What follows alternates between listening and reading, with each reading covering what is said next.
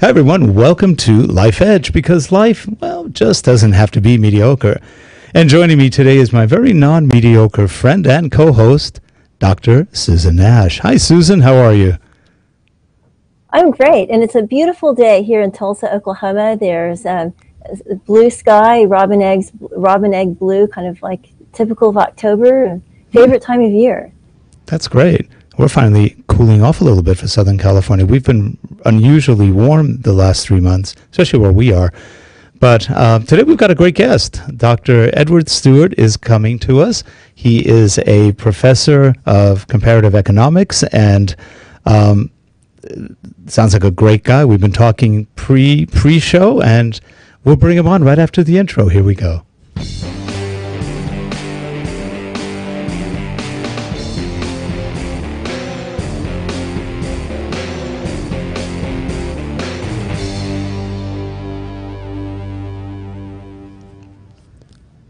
And we are back, and hey, in that middle position of power, we've got Ed Stuart, professor, University of Chicago, right? No, Northeastern Illinois University. Oh, Northeastern, I'm sorry. Sector. Yeah. And University of Chicago are the rich people. Got it. Okay. And both our people today here are alumni of the same, at least for the doctorate programs, of the same university, University of Oklahoma. Yes, Boomer Sooner. Isn't that amazing? Absolutely. Yes, that is. Yeah, it's not that big of a university, and although it's really, I love it there, and I got my PhD in economics there, but I also had an outside study area in Russian studies, and people always ask me, well, why did the University of Oklahoma have something in Russian studies? I said, well, the football team is the Big Red, so it just makes sense that they would have Russian studies as one of their specialties. That's hilarious. Well, you know, that makes sense. I mean, okay, so it turns out that we know some of the same professors. Dr. Alex Condonassis was quite a visionary in economic development, or developmental economics, and also, in terms of Russian studies, I'm trying to think of, I think there were just a lot of language studies that were set up during the Cold War. And I remember Middlebury was a Russian studies, and I think Oklahoma was a hub. Not sure why. Yes. Well, the University of Oklahoma during the Second World War was host to a naval officer training program. And some of that might have been intelligence, and if so, then there would have been a big emphasis on Russian studies, and also right after the Second World War, kind of Cold War studies as well. But there was a political science professor, B. Stanley Vardis, that I took a seminar or two from, and a history professor, I think his last name was Morgan, that specialized, his specialty was the history of Soviet agriculture.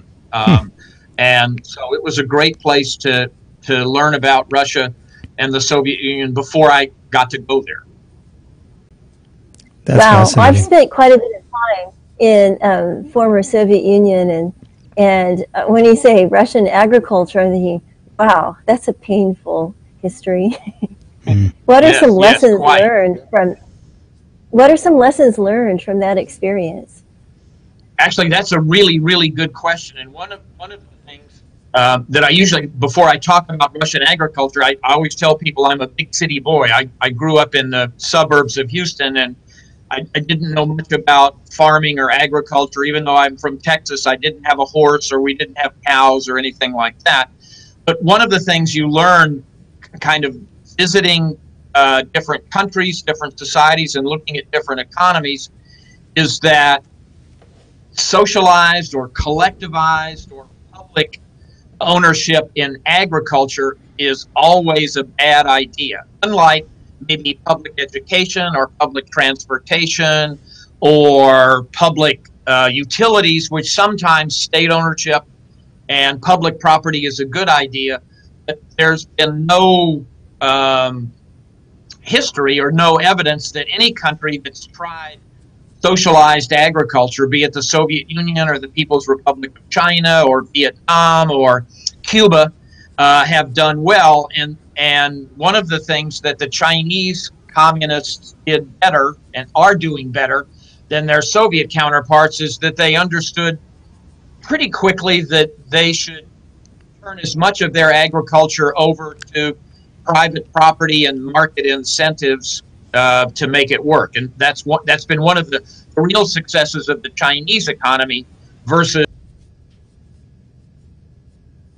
until 1991, at the end of the Soviet Union. Agriculture was always a problem in the Soviet Union. And the Soviets have come a long way since then. Well, they're not Soviets anymore, technically, but I've never been to Russia, but we've had Russia come to us. We work with a company out of Yoshkar-Ola, which is about 500 miles northeast of Moscow, and they're a software company, software development company.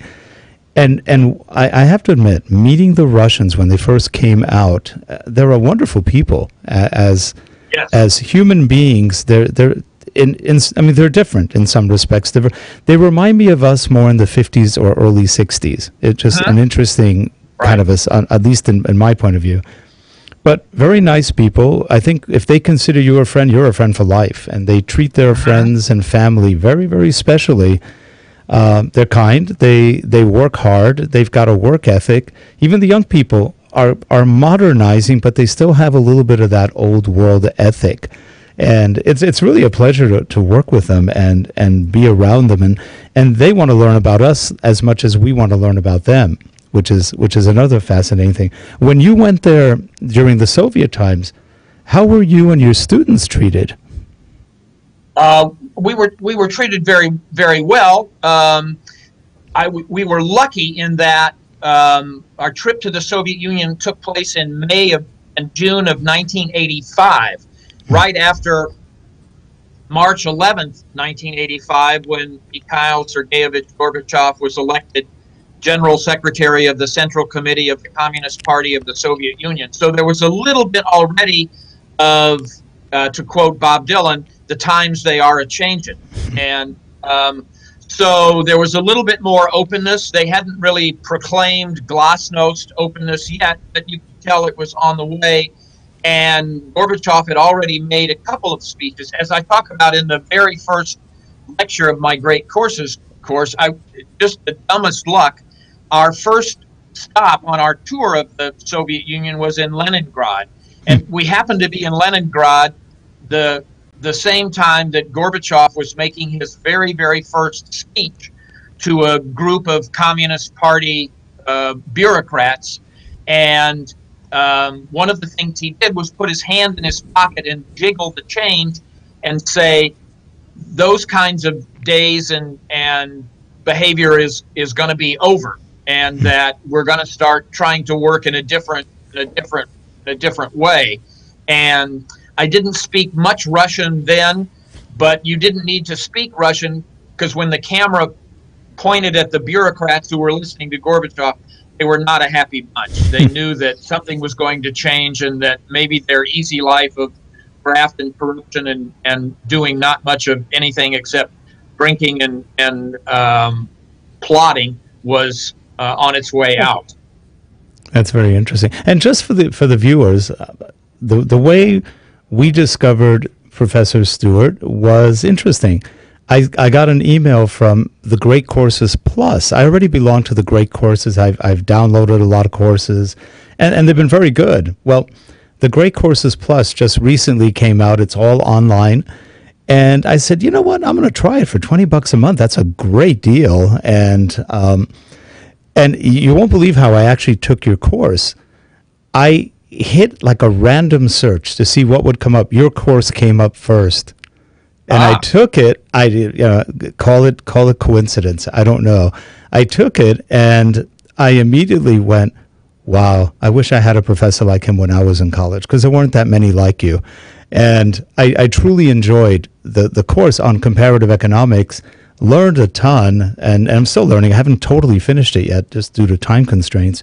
But it's a great course, and you do a great job of teaching in a non, let's say, partisan, or you're just telling the different sides of what works, what doesn't work.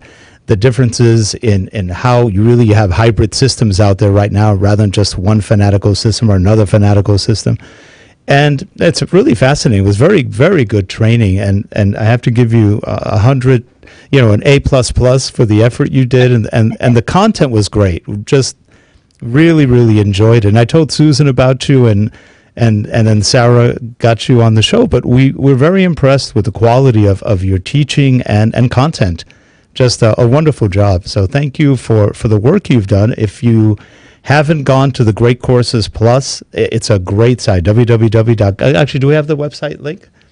GreatCoursesPlus.com, thegreatcoursesplus.com. There's a lot of good training there. And Dr. Stewart's is one of the classes. It's an excellent course, at least the one I'm going through on comparative economics. Wonderful. Very good stuff. $20 a month, boy. And by the way, they're not paying us to say this. This is there's no paid advertising here. It's just we're really impressed with it, and you do a good job because you also put a lot of your life's experiences. And in the training, you start out, and I love the way you did this because it kind of puts into context some of where you're coming from and how you were influenced. Your dad was a typical Texan conservative. Your mom was kind of a typical Northeast liberal. And somewhere in between, it worked. They had you, and you learned two different things, and you survived, which is even better. Yes, exactly. But your mom sounded great. An interesting personality. Your dad was interesting. Navy. I think he was a Navy guy, right? I think you said that. Air Force. Air Force. I'm sorry, Air Force. And one of the things I tell people who say, well, why are you interested in the Soviet Union? And just to digress a little bit, I always tell people that in some ways I owe my life to the Red Army because my dad was in the Army Air Corps. There wasn't a separate Air Force in World War II yet. And he was the navigator on a B-17 bomber and was shot down over Germany. It's actually over Munich. He was bombing the BMW factory because BMW at the time was making aircraft engines. Right. That's where the BMW symbol comes from. It's the propeller. That's the effect, the visual effect the propeller makes when it's turning. Anyway, so he was put in a Luftwaffe prison camp up on the Baltic, just across from Peenemünde, where Werner von Braun was learning to build rockets. And at the end of the war, in May of 1945, Hitler gave the order to execute all prisoners of war. And before that order could be carried out, the Red Army, which was coming from the east, got to Dad's prison camp and stopped whatever the Luftwaffe or the SS or the Wehrmacht was going to do. And so there's a little soft spot in my heart for the Red Army. And to go back to something Susan said about the Cold War, one of the real problems in American society today, market society, is the ridiculous cost of higher education, even public education. And we really have we're developing much more so in the United States than in Western Europe or Eastern Europe or Asia or anywhere, a class society in terms of higher education. And I was fortunate enough to be a child of the Cold War, and when the Soviets put Sputnik into the atmosphere in 1957, the Eisenhower government, a good Republican, suddenly decided that higher education in the United States needed hundreds and hundreds of billions of dollars in money to fund research and to keep up with the Russians. So my tuition at the University of Houston was $50 a semester. And also at the same time, and it's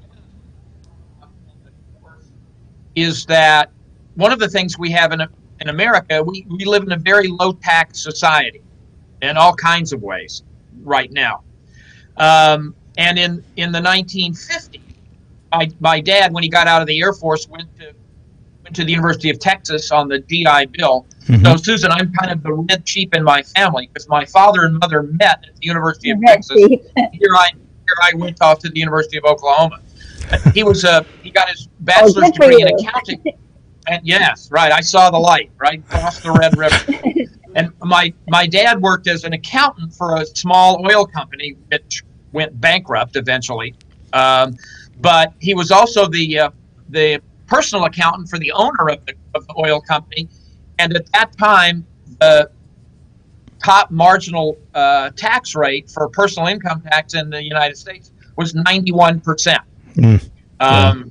And that's one of the things that funded, and people kind of assumed there wasn't much opposition because we had to fund the military to defend ourselves against the Soviets. We had to fund education. We had to fund research.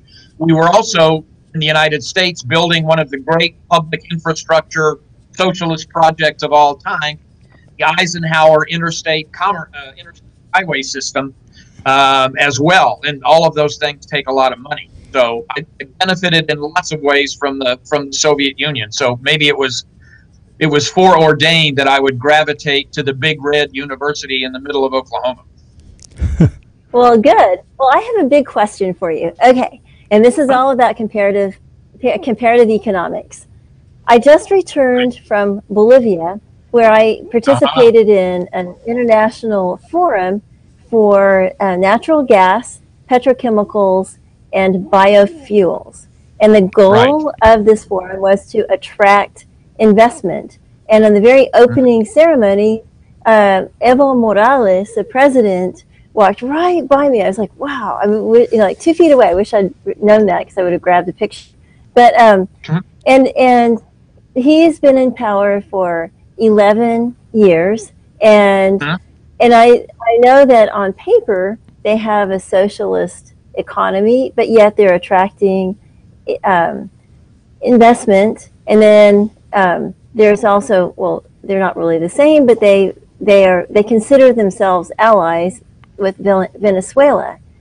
So I was going to ask you, what do you see as positives to say the Bolivian economy, and then how can they avoid becoming a Venezuela?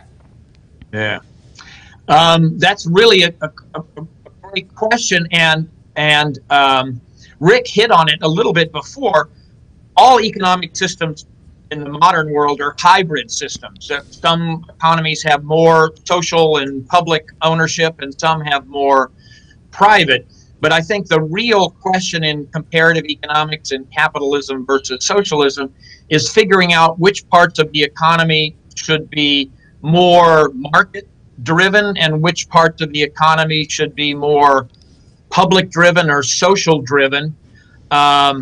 In terms of petroleum and exploration, probably that's better for the market to do most of the deciding.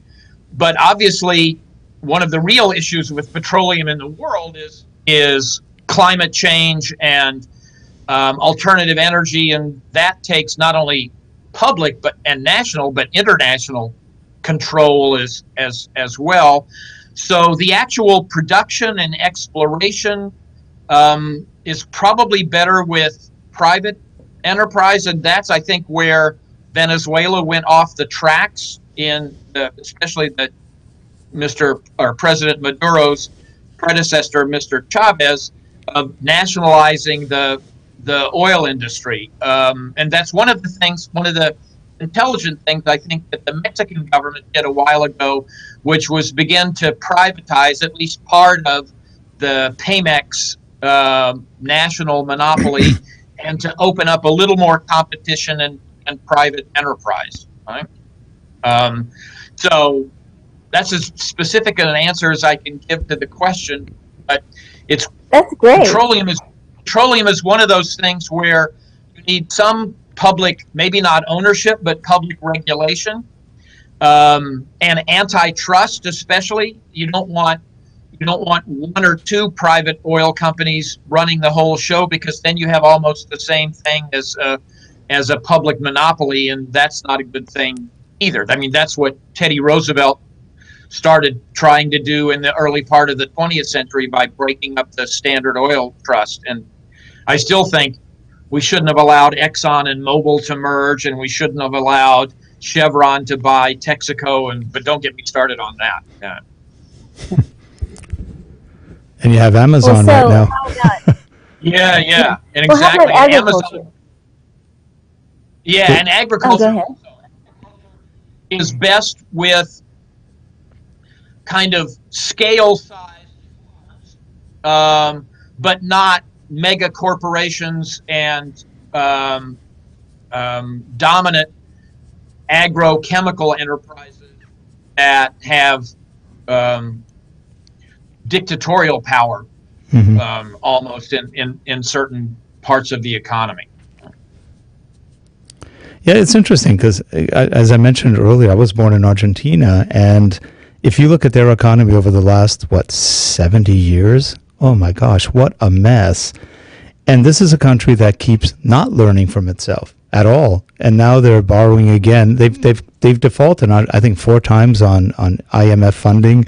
And now here we go again. Now they're, I think, getting another 35 billion or whatever. And everybody says, what should they do? They need to do the hard thing, which is get rid of 40% of the sector being government workers. That's an awful lot. They actually don't work. They don't do anything. They just get paid good benefits and money for just hanging out. Now that's socialism run amok.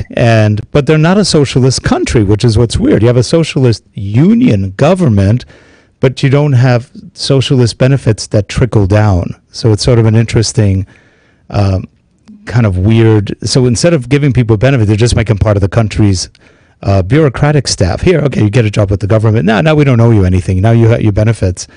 But it makes for a disastrous economy, and they're printing money. I think they're at 33% inflation right now, and going up. I lived down there for 3 years in 77 to 1980 when we were at 200 to 300% inflation. It was trying, to say the least. It was very interesting. Yeah. And I worked for Citibank and International Credit, so I knew a little bit about what was going on. And it was just definitely a strange situation that has never really gotten that much better. It's kind of ironic, Rick, but socialism works best after a country's had a long period of kind of stable and efficient capitalism. The best examples of kind of efficient, not an oxymoron necessarily, efficient socialism are in the Scandinavian countries, but they became rich countries and then they added benefits. But in Sweden, for example, one of my favorite countries, 15 years ago, I drove a Saab. I had an Emerson cell phone. All my furniture was from IKEA, and every other CD in my player was ABBA. So one of my favorite. I've run a bunch of marathons, and one of my favorite marathons was the Stockholm Marathon. But the Swedish government actually doesn't hire people, and it doesn't really own anything. What it does is kind of manage the economy and kind of smooth off the edges of rough capitalism. So you still have Volvo and IKEA and all of those things and Ericsson, which doesn't make phones, but it makes phone systems. Yep. And so it's a system of social democracy and social control, but not social ownership and employment. And I think that may be the best that's possible. And just so you know, ABBA, I've always been a big fan of ABBA too. ABBA is doing a revival concert next year live, and they're doing it via an interesting technology. They're basically transmitting worldwide in special arenas where they are holograms. Wow. It's going to be real interesting. I actually want to see that if I can. I don't know how much I'm going to charge for that. But they're going to be doing holograms because they go, we're too old to do this and go to 20 different places. They're I think they're all close to either late 60s or 70s easily. And some of them, the guys look sort of tired in the group, and the girls still look actually pretty nice, attractive. But how they're going to do that's going to be really with holograms. That's going to be fascinating. They said we can reach a lot of people from one island in Sweden. And that's their goal. Right.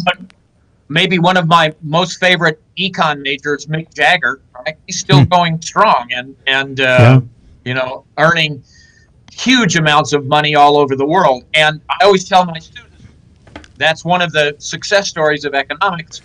And they say, well, Mick Jagger doesn't use economics, it's not important. What I said, oh, no. Because when Mick Jagger and the Rolling Stones negotiate contracts for example, if they're doing a concert in Tokyo, they'll use foreign exchange analysis to decide whether they want to get paid in Japanese yen or euro or British pounds or dollars. And they're one of the few rock and roll groups that have kept all of their money and even expanded it. So interesting. I thought didn't Mick Jagger have a degree in economics? Yeah, well, he dropped out his last semester at the London School of Economics, and his economics professor forecast that he would not make any money being a musician, and he would have a much better career as an economist because he was a good student. And his major professor at the LSE, the London School of Economics, said, I know you will have no success in music, so you're making a bad decision by dropping out. So, interesting. yes. Only one economic forecast that's ever gone wrong. Right, yeah. So I have another question. Okay, so we're at a time where technology is creating enormous step changes and allowing things to be economically viable that were not before. So do you have any predictions about different technologies and their impact on the comparative economics of different countries? I can't predict technologies, but what I can predict, and which is already happening and will get worse or better depending on where you stand in the labor market and the education stream, is that all over the world, simple manual labor is going to go away. I mean, that's what happened in the United States. That's what's happened in Northern Europe. We've handled it relatively badly in the United States because for a lot of people who had jobs in the steel industry or coal mining or automobile production or whatever, they lose their job, they lose their health care, they lose their pension, and that's not the case in West Germany or Sweden or Austria or Japan or anything like that. And I tell my students that the incomes of college graduates may not be going up in the United States, but the income of non-college graduates is going down. So what labor economists call the education premium, the amount of extra income you get by finishing college, is actually getting bigger in the United States, and it's getting bigger everywhere.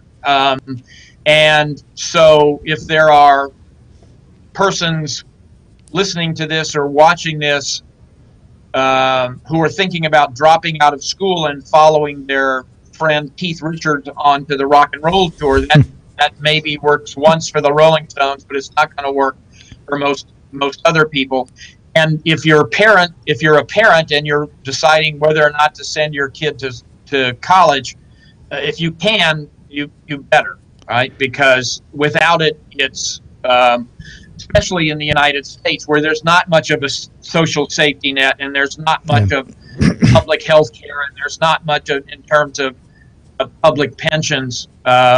It's a really tough time to not be at least literate and numerate and relatively familiar with just word processing and spreadsheets and simple things like that. And that's about the only prediction I can make. And I don't think we're going to bring manufacturing jobs back to the East. Didn't take most of them. Machines took most of them, and machines are going to take more of them. One of my favorite research trips here in Chicago was to go to the Old Style Brewery in La Crosse, Wisconsin. It was pure research. It was very hard work to go there and sample beer and watch it being brewed. Yes. But at the time I went, which was a little over a dozen years ago, the Old Style plant in La Crosse, Wisconsin, they had two brewing facilities, two factories, if you will. And one of them was about to be shut down. and the one that was going to be shut down had manual dials and manual ingredient filling, and they had a whole bunch of old guys, medium-aged guys that had a lot of muscle, and they were hauling around big vats and barrels full of beer and hops and barley and so forth, and they had to turn these big valves to increase or decrease the flow of water or the temperature. But then you went over to the brewery that was going to take their place, and there was nobody there except one young lady who was sitting at a control panel, and she was looking at 3 or 4 control screens, and those were automatically regulating temperature and the flow of water and so forth, and she really didn't have to do anything. She just had to watch all of the dials and the indicators, and if something needed to be done, then she needed to punch in some kind of command on her keyboard or even the touch screen. And I just said, oh my God, this is the future, and it's the future everywhere. And there's not much hope for middle-class manufacturing jobs. Now, there is hope for very low-skilled jobs that are very low paid, like picking lettuce in California, cleaning bedpans at nursing homes in Cleveland, or doing yard work, right? And those jobs are going to expand, actually, and food service jobs, busboys and waiters and waitresses. But at least in the United States, where we don't unionize farm workers or hospital workers or restaurant people, those jobs are very, very difficult, hard, and low paid. Yeah, well, and those jobs aren't going to go away. But it's sort of interesting on your comments about college. I think that really depends on what they study in college, because a lot of kids are wasting the 4 years completely. They're studying the most useless degrees with no job capability or future. I mean, we see it a lot in California, just totally worthless degrees that they're not learning anything.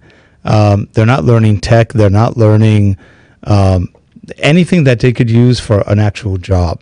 And they said, I was reading recently that the unemployment rate among millennials is something like 20-something% or more, and growing because they're graduating but without any viable skills. So we're getting less people going into engineering, less people going into economics, business, sciences, but we're getting people going into, I don't know, there's a joke here, everybody's a social justice warrior in California. But you can't get a job in that, or everybody's a lawyer. When we have a lot of lawyers, we have 500,000 lawyers in California alone, and most of them chase cars, and most of them chase ambulances. There's no work for them. So these are areas that are a little scary, meaning I agree we need higher education, but we're not graduating a lot of people that can compete in a global market, not to mention even our own market with the changes that we've had. So I don't know where that's going to wind up. That's a little scary because they're getting in debt. Like you mentioned earlier, we're killing them with debt. So we have a new indentured servitude, which is college. And that's thanks to, between Bush and Obama, not to get political, but just both of them didn't help that situation at all. And it's interesting to see the side effects of that. A lot of people with $100,000, $200,000 loans for a bachelor's degree in something like advanced basket weaving. It's like, okay. It's scary. It's a little scary, and I don't think it's been addressed yet by anyone at this point, at least not overtly. Yeah, there you're getting into how dictatorial be. Yep. Do you want to shut down programs in philosophy or art history and push everybody?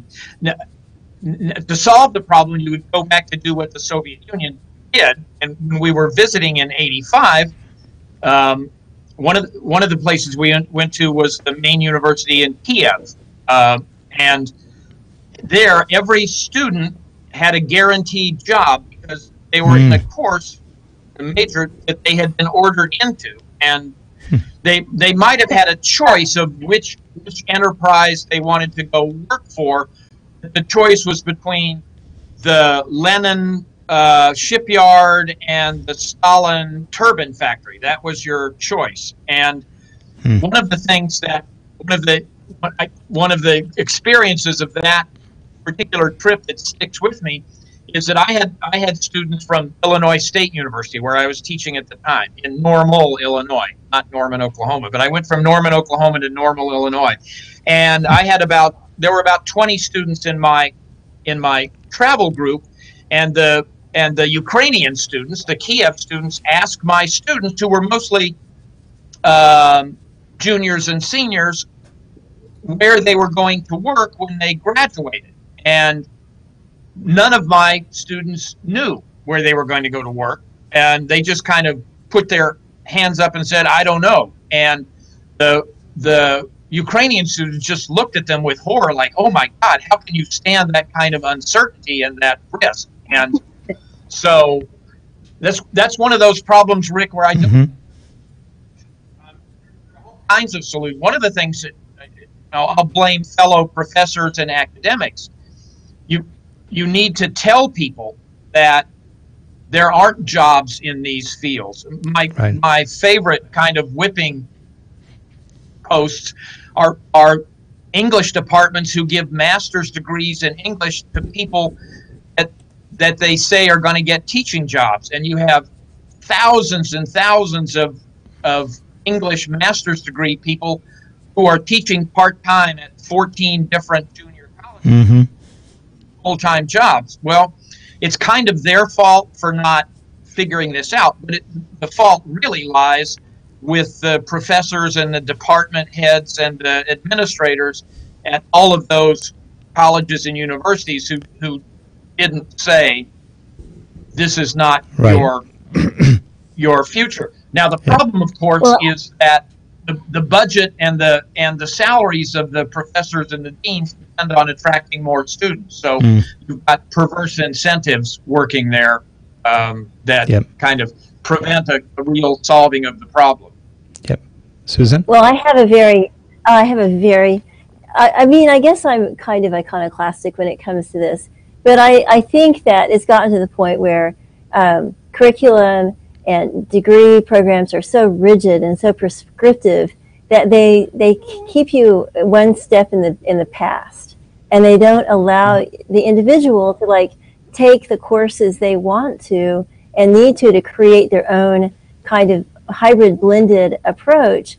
And I'd say that would be a good way to, if we would free up people to be able to take what they want to, then we would have more opportunities for creativity. And I'd say that the key would be to add a lot more like funds, investment funds, startup funds, a lot more incentive for creativity for starting anything that might be have sort of viable outcomes.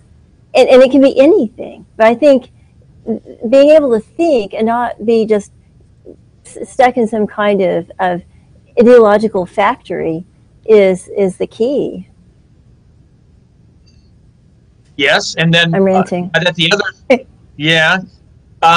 I had a unique educational path. My 9 years of grade school, from kindergarten to the 8th grade, was in a very strict Catholic school, and I had Irish nuns just off the boat from County Kerry. So that was the closest thing to living in a Soviet-style dictatorship that you would ever find, because there was no thinking whatsoever. You were there to obey and to learn and to do and stay in line and color inside the lines and show up on time and all of that. Yep. And then after that, I was fortunate enough that my mother forced me to go to a Jesuit high school, right? And the Jesuits were real academics, are real academics. And for high schools, for 4 years of high school, I had no electives, because the Jesuits knew better than I and my parents what a young man should be taking. And I bridled under that the first couple of years, but the older I get, the more I think, yeah, those guys were right, that you should take a broad range of humanities and science and mathematics. Now, everything they taught had a kind of vocational end to it, because they taught writing. There's very, very, very heavy emphasis on writing, which is still one of the most important skills you can have. And we had 4 years of math, and I had 4 years of Latin. If I was president, I'd make everybody take Latin, right? And then we had, me too. on top of that, we had 2 years of French. We had to take a foreign language, and then we had chemistry and physics. So it was, you could kind of, you didn't have a choice of what to take, but you were forced to take an extremely wide variety of subjects. So kind of figured out after a while what you might be interested in or what you had a talent for. Well, I'm for that. It's just when you get to graduate school. Yeah, exactly. That's what graduate school. Graduate school is for specialization. College should be And it's exploring. Yeah, but a kind of, I guess I would say, Susan, I'd be more in favor of focused exploring. Everybody had to take some mathematics. Everybody had to take some kind of science, but not science for dummies or rocks for jocks or something like that. And everybody, of course, everybody has to take economics. That goes without saying. And everybody has to take history. And yeah, then. Well, it's interesting. Ed, it's interesting. I think you and I went to the same school in different places, because I also went to a Catholic school. We didn't have nuns. We had nuns up to about the second grade. Then they moved us over to the monks. They were far more dangerous. They had rulers and other things of, what they used to call implements of torture and humiliation, and they weren't kidding. But it's interesting. The nuns had rulers and yardsticks, and and they pulled my hair. When I was talking in class, and I haven't stopped. Yeah, so that's funny. But it's absolutely funny, because even though it was very dictatorial, by the time we got out of it in 8th grade, and this is in New York, in Queens, New York, we were reading at a senior in college level, and we were writing pretty much close to that level. And our math, we were actually pretty well educated. We hated every moment of it. And then when we got out, we're in public school going, man, nobody knows anything. And literally, I coasted through high school. It was like, why am I even here? This is such a waste of time. And even part of college was bad. They literally taught us well enough to be able to function at a college level from a very young age. And you had no choice but to learn, because you got it if you didn't learn. And it was fun learning. It's just that the method was tough, but in the long run, I look back on it now, and like you said, you probably benefited from it. Even though it was not a fun experience. Right. In fact, Rick, in May, the nun that I had in kindergarten, Sister Mary Teresita, is alive and well, and at the Sisters of the Holy Ghost retirement home in San Antonio, Texas. Interesting. And I met up with a friend of mine, a guy that I went from grade school through high school with, Joe, and we went down and had lunch with Sister Teresita and Sister Carmelita and Sister Dennis. And I said, I know I was a horrible little boy, and I was in trouble all the time, and, I had to go sit in the corner, and I had whatever. I said, but boy, every day of my life now, all the way from college through professoring, I thank whoever that you were my kindergarten teacher and first grade and whatever. Because it wasn't fun necessarily, but I'm not sure everything is going to be fun that's worthwhile doing. That's true. Well, we are almost at the end of the show, and Susan, would you like to ask the Life Edge question? Absolutely. Okay, so what has given you in your life an edge or a certain advantage that's given you the ability to accomplish what you've accomplished? Yeah, I think to go back to Rick's question about he enjoyed my course and there was a perspective, I think what gave me the edge was the ability to travel. and to have a kind of an open mind and to say, okay, we do things this way here, but then there are these people in this other country or other society and they do things that way. And I think it helps you to learn about your own civilization, your own culture, your own society side. And so I'm a big advocate of foreign study for students, foreign teaching for professors, foreign assignments for executives of any type. I think that's the one thing that really kind of gives you an edge and gives you a wider perspective and maybe a better kind of thought process in terms of looking at comparisons and benefits and costs and pluses and minuses in any kind of situation you come into in life or your career or personal life or whatever. Yeah, I think we're both nodding yes. We totally agree. Yep. Yeah, they don't travel enough anymore. It's a shame. They're missing out on a lot of opportunities. But Dr. Stuart, we really appreciate you coming on today, sharing some of your life and some of what you've done. And I will continue learning from you. So I've got to finish that course up and enjoy it. And I do enjoy it. It's been actually good. Like I said, I haven't taken economics since I was in college, and it wasn't very good back then. At least it wasn't even the textbook was boring. But I've greatly enjoyed your course, and I think we both had a great time having you here and talking to us.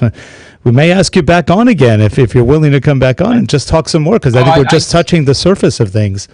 Yeah. Oh, definitely. You can go forever. Yeah. And that's true. I enjoyed talking to you, and also my fellow Sooner, Susan. That was great. Yes. Great. Well, in the show notes, we'll put ways for people to get in touch with you, either through the course or if they want to reach you somehow. And that way, who knows, you may get other speaking engagements, all sorts of fun stuff. But we wish you luck. And again, if you have not checked out www.thegreatcoursesplus, the PLUS plus.com, check it out. There's some great teachers like Dr. Stuart and a whole mess of others. So I think you'll enjoy the content for $20 a month. My gosh, you've got endless hours of educating yourself. And nothing's better than educating yourself and taking some advantage of that. So anyway, have a good one, everyone. Thank you all for being here, and please subscribe. Thanks a lot again, Ed and Susan. We'll see you next time. Thank you. Bye-bye. My pleasure. Thank you. Bye. Bye.